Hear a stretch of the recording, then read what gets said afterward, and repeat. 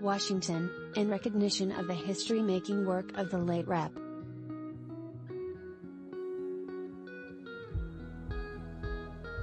Patsy Mink, who 50 years ago fought against sexual discrimination in education and sports. House leaders will unveil a portrait of the Hawaii Congresswoman later this month in the U.S. Capitol.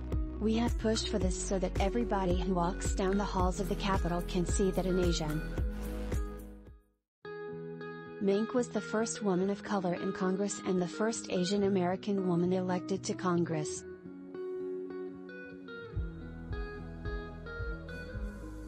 The Democrat who served for decades in the House championed Title IX, which bans sexual discrimination in education, including sports, in federally funded programs.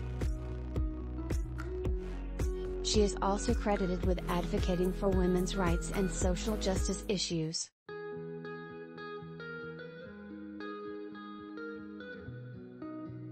The unveiling of Mink's portrait, spearheaded by House Speaker Nancy Pelosi, Democrat California, is scheduled for June 23.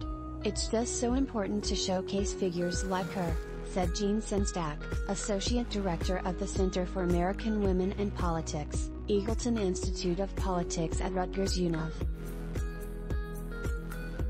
It's important to showcase the Asian American leaders that have played a vital role in our country's culture and policy making.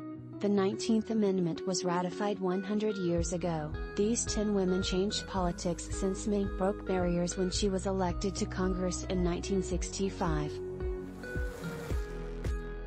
She was one of 12 women, including 10 in the House and 2 in the Senate.